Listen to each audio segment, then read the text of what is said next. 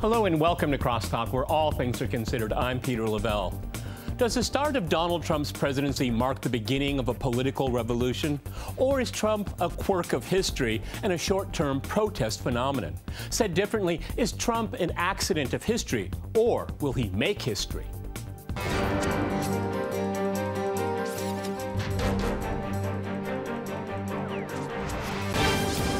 To CrossTalk the Trump phenomenon, I'm joined by my guest, Bradley Blakeman in Washington. He is a professor at Georgetown University and a former member of President Bush Sr.'s White House staff.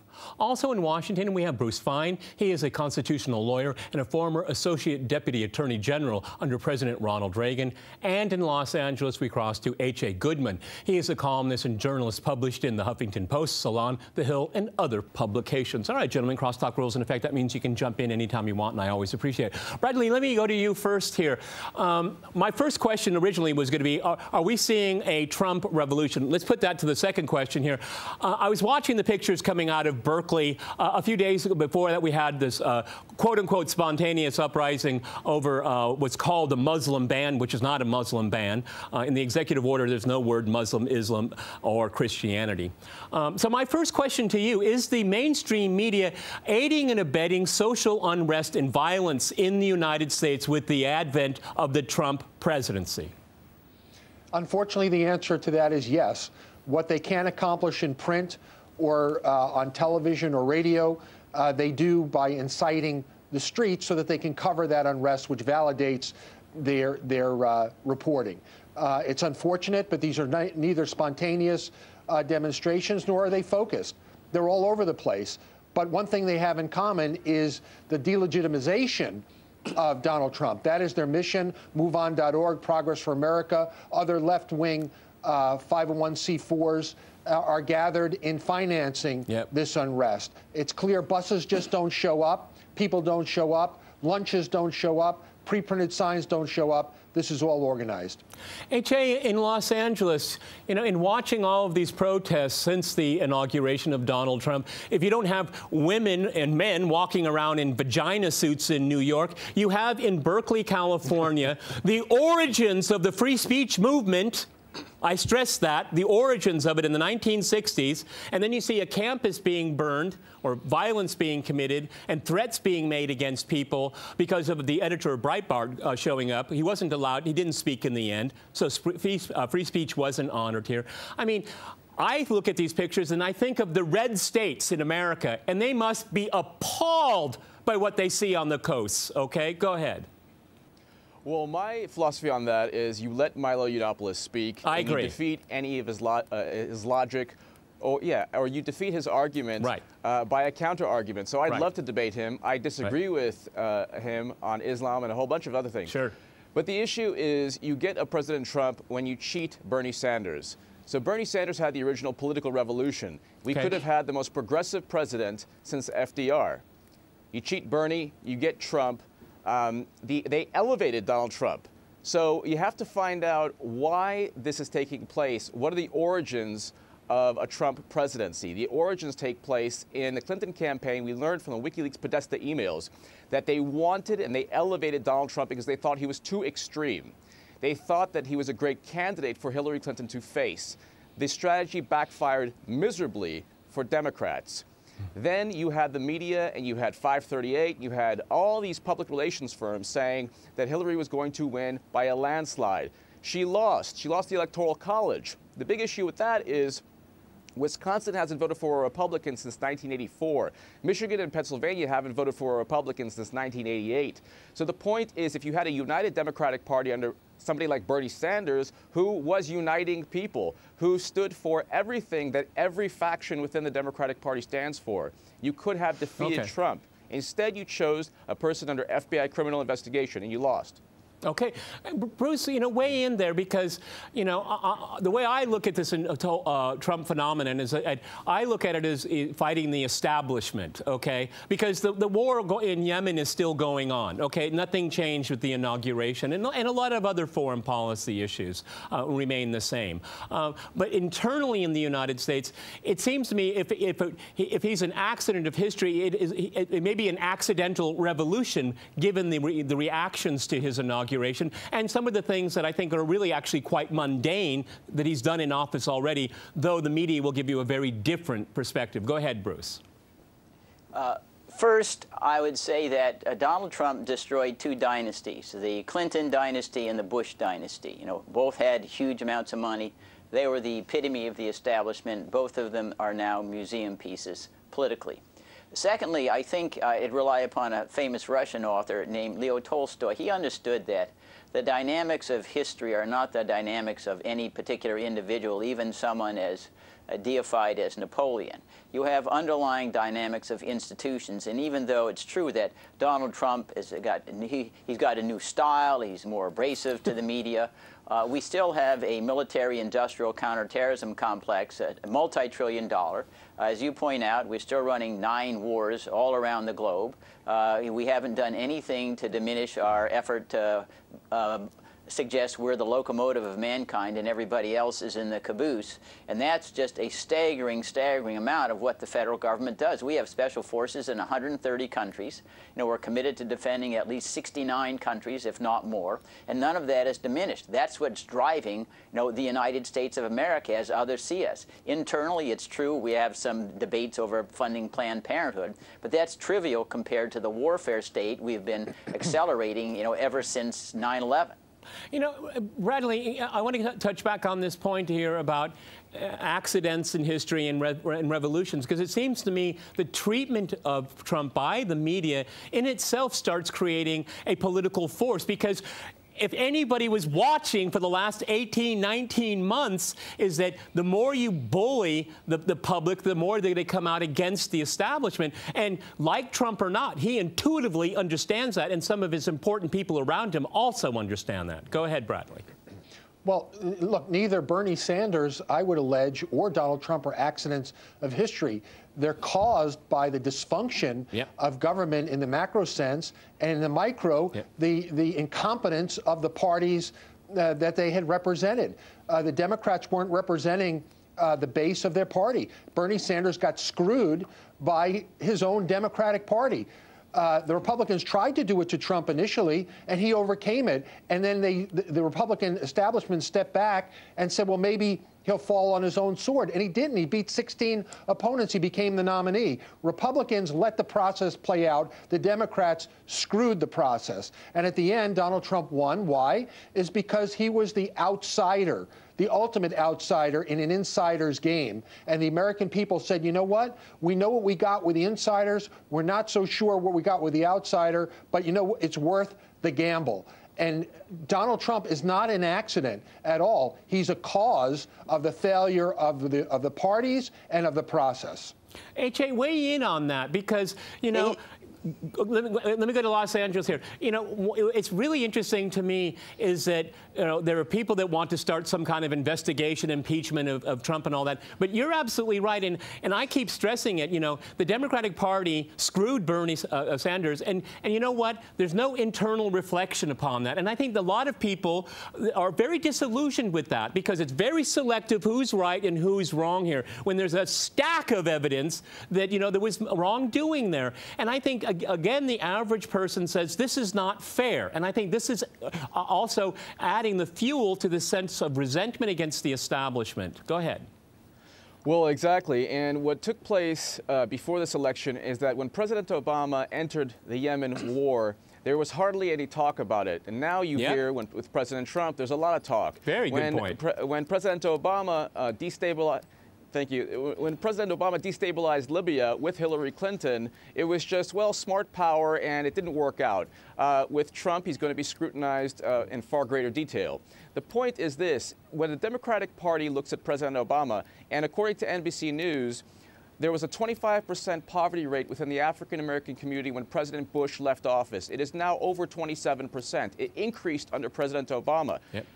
Democrats are not talking about that. Furthermore, in terms of the big issues, breaking up too big to fail banks, ending perpetual counterinsurgency wars, pushing for a single payer, reinstating Glass-Steagall, Democrats don't talk about those issues. It's always the safest issues for you know, you get Chuck Schumer crying in public.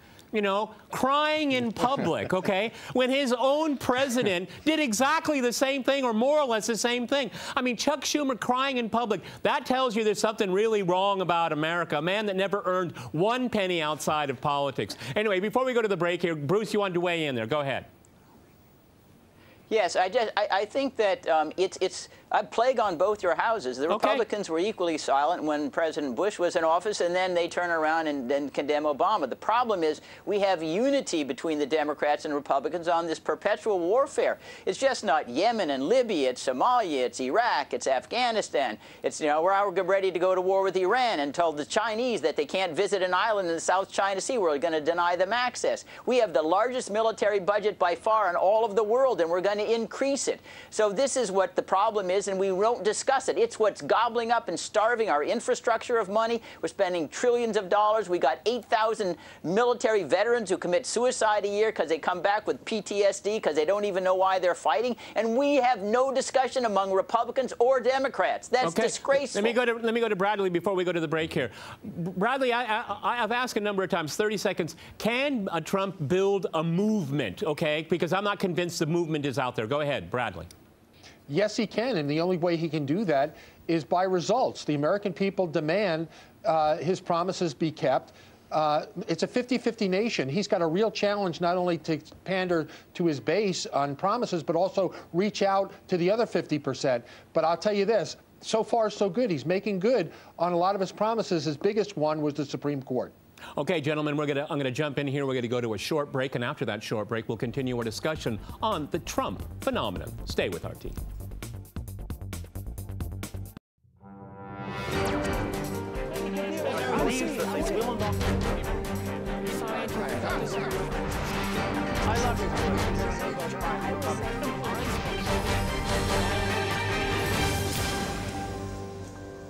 Welcome back to CrossTalk, where all things are considered. I'm Peter Lavelle. To remind you, we're discussing the Trump phenomenon.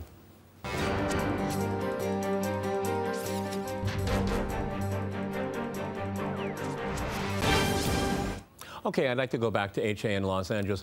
Right before the break, Bradley was saying that he sees a movement coming into place, a Trump movement, we could call it that at this point. H.A., I think it's really interesting. It's not necessarily what Trump does, but it's what the opposition does, the media and the Democrats, because we go back to Chuck Schumer. I mean, at the inaugural address, he came out with the very typical identity politics thing, which is, that's what people voted against here, and we continue to see this here. This is what's going to give fuel to a Trump movement, less to what Trump is actually going to do. I mean, it's like, you know, the Democrats are a circular firing squad. You know, don't get in the way, just let them fire. Go ahead. Well, my friend Tim Black has a great segment on that, but, you know, the issue with identity politics in the Democratic Party, the Trump presidency and any movement that he could create is fueled by hypocrisy on the left. So when the Democratic Party spreads a memo among congressional Democrats stating, do not offer Black Lives Matter concrete policy solutions, this is what was actually given to members of Congress on the Democratic side. So when you have that, and the Democratic Party is supposed to protect the interests of black voters, and then you have a memo sent, don't offer concrete policy solutions, that is the hypocrisy that Trump feeds on. So any movement that Trump's going to build is going to be, you know, the Hillary Clinton type of, she was advised by neoconservatives, she pushed for Iraq and Libya. A lot of Democrats are very cozy to Wall Street. You have, for example, Cory Booker voting against affordable medicine.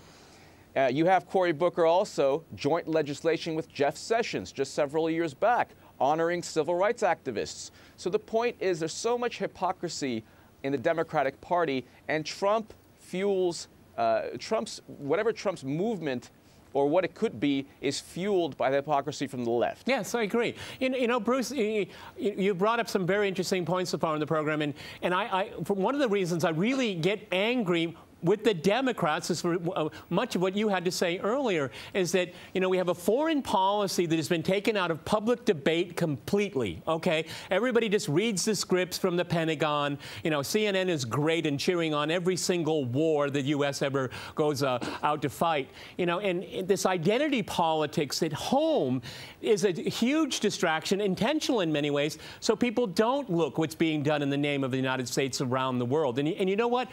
America is strongly resented for that. Americans don't know what their country is doing in their name. Go ahead, Bruce.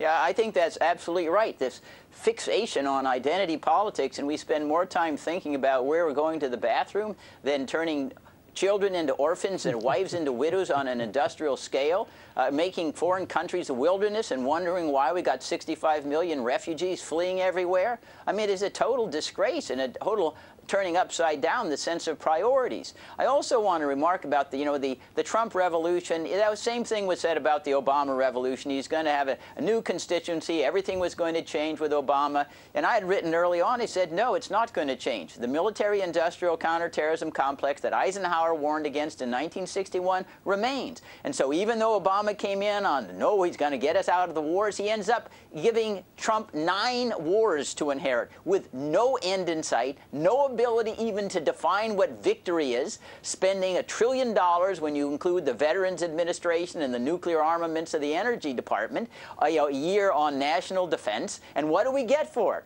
15, 16 years after 9/11, our top experts in counterterrorism say we've never been more in danger than ever before because we're creating enemies faster than we're killing them. It's like searching the world for hornets' nests, bursting them open, and wondering why we have to fight the hornets that we've created. And if that doesn't stop, it won't matter whether you got a Republican or Democrat, Mr. Trump or someone else. We will fall to ruination like all other empires. And I'm worried that the next conflict is not going to be with ISIS, it will be with China, where we've already basically drawn a line and said, if you try to visit your islands in the South China Sea, 6,000 miles away from the United States, we're going to deny you access. The Chinese have been the victims of Western imperialism for centuries, and they're going to say, enough is enough. We got nuclear weapons. We're drawing the line here. We will fight. Okay, that's very interesting. If I go to Bradley, I think the whole talk with Iran and China at this very early stage in this administration is basically putting out a bargaining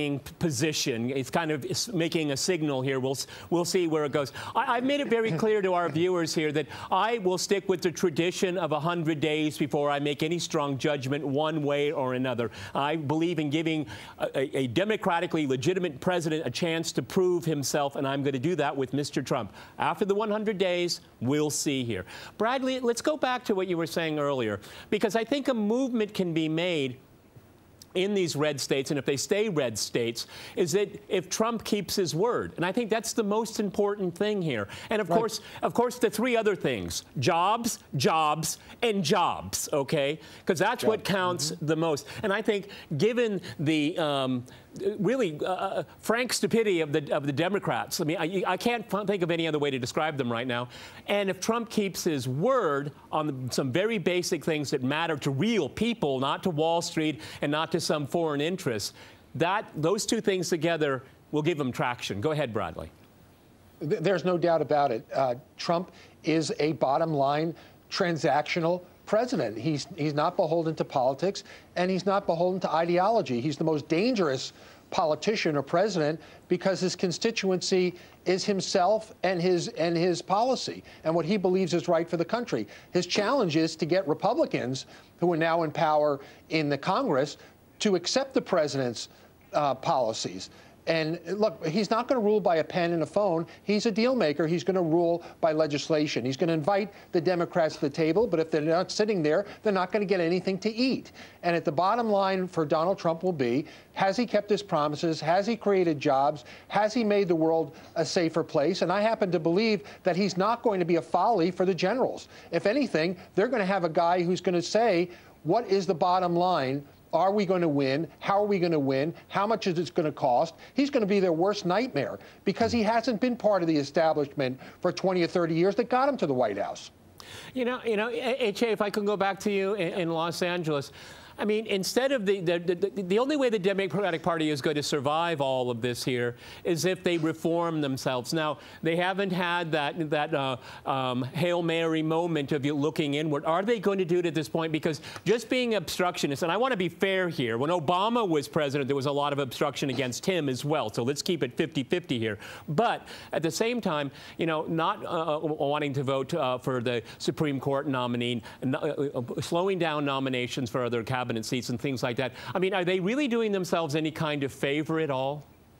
Well, if the Democratic Party doesn't reform itself, Trump will certainly be reelected in 2020. The same things that got Trump elected, Democrats are blaming Russia, the Electoral College, all these excuses for Hillary Clinton's $1.2 billion failure. So she spent $1.2 billion. Jeez. Democrats spent $1.2 billion. And if you look, there's a fracture within the Democratic Party. There are actually pundits and writers still blaming Bernie Sanders or Bernie Sanders voters or Jill Stein voters or people who didn't rally around the establishment.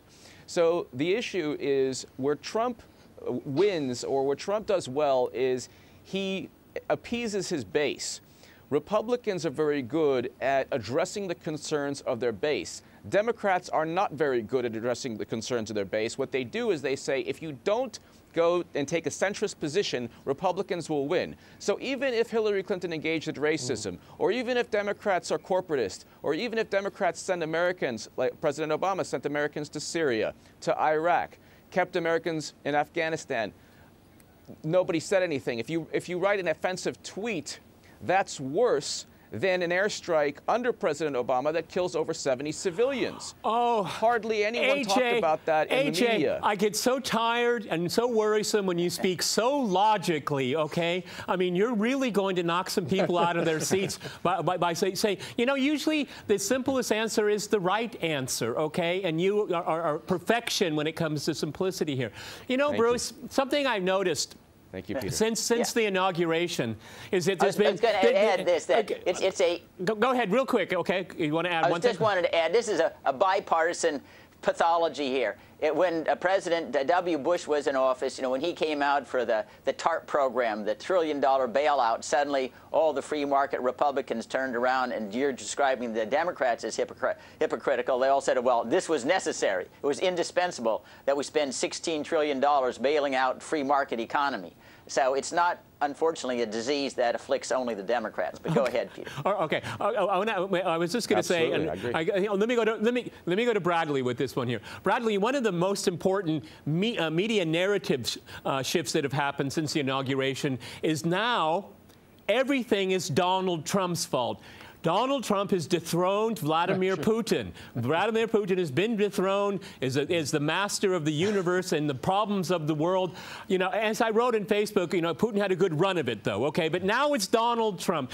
This is starting out. I started out this program, and I continue to in all my programs to talk about the lack of responsibility of the media. They don't do their homework. They're lazy, and they look for these very simple McCarthyite answers, and they pull it out of air. Okay, go ahead, Bradley.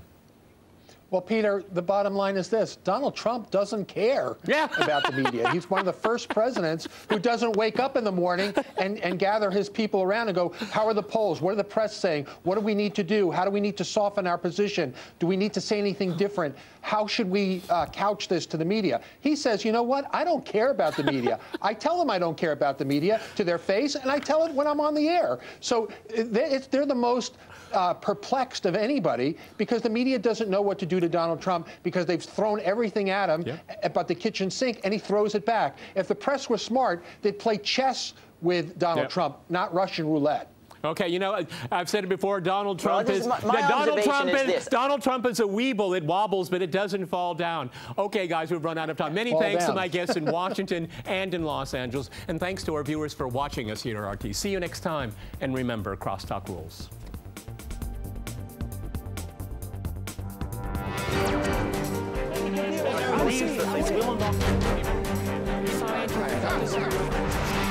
I love